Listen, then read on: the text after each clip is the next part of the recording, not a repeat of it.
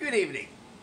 Message here now, just a little quick message to Tal and Jane, my mother and father.